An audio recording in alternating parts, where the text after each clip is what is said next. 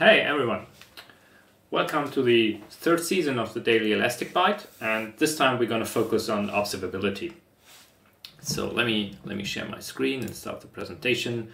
We won't have a lot of presentation just to get the logistics up and running. So as usual, for the next 3 weeks we will have a 10-minute session, 10 to 15 minutes every day before lunch.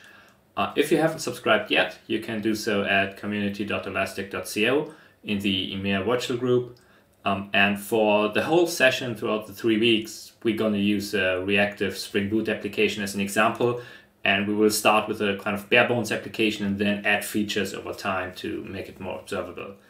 You can follow the repository along under the URL. I will also share everything later on in the YouTube URL. And if you have any questions, like feel free to create an issue in the GitHub repository, comment on the YouTube video, or just go to discusselastic.co and ask further questions. And yeah, with that, we can pretty much already get started. So I want to just take a quick and initial look at the application. And today's goal is to add JSON logic to our application, to our Spring Boot application, and then consume everything via file read.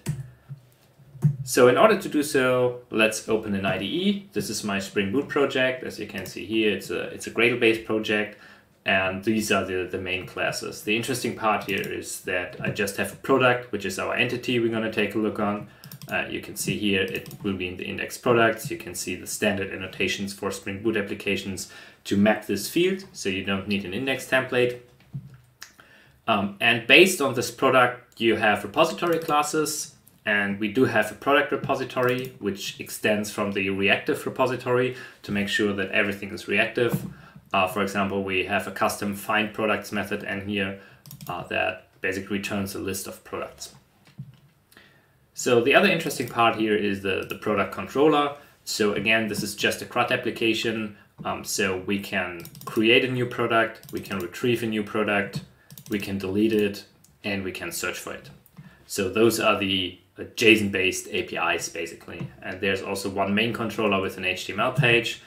And what we can do now and go ahead here is we can just build our application. So this runs a few tests. So I have a couple of tests here to just make sure the behavior runs as expected. I think it's like 8 tests in total, so it's not super big, but it's enough to prove a point. And you could just saw quickly here, there's a boot jar being built. So if we run an ls on boot libs, you see that there's our ready-made jar file that we now could copy into a Docker container or whatever and get up and running. So we can do this by running this command, and you wait a second, everything starts up. Let's make it a little bit bigger. And you can see here I'm running against the 715 cluster, and Netty is started because this is a reactive Spring Boot application. It's not starting a Tomcat container or anything like that. And my Spring Boot application now is up and running. We can now just run a curl on localhost on this port, and we see that there's some HTML being returned, so it might be easier to just open this up in a browser. In our browser, we see that we basically have a list of products that are being indexed. This is something I already indexed, but we could just use a curl command to do the same. One moment. This is a search, sorry. So this is what I'm really searching for. We can just put a new product at this URL. This is the JSON payload, and the JSON payload is also being returned once the product has been created. We could now delete it, we could update it, or we could run our search.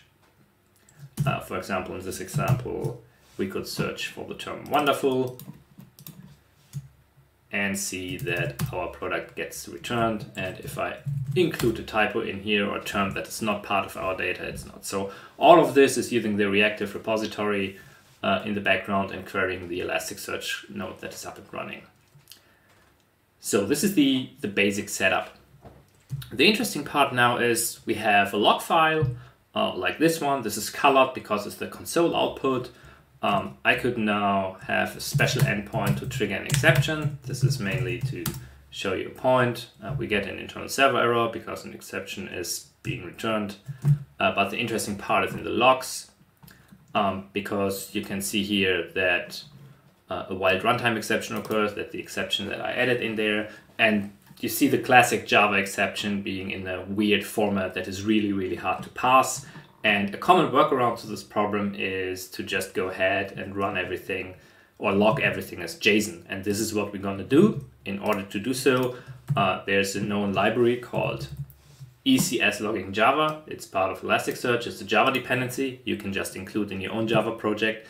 And you have a couple of different formatters for all the common logging frameworks, which makes sure that JSON is basically emitted as the log format. Now, if we want to include this in our product or in our Spring Boot application, we can first configure the log file name, which I set to be in my temp directory, which you will probably not do in a live application. And you have to make sure that you add your logback configuration. And in this example, I'm logging to the console, but the console logging will not be JSON, but I will also log to a JSON file or into a file, and that will be JSON. So with this configuration up and running, we can basically take another look into the temp directory, and we see that there is already a JSON file. So if we cat this and we pretty print this for JSON, we can go to the bottom and we see that the runtime exception is now logged into a single field.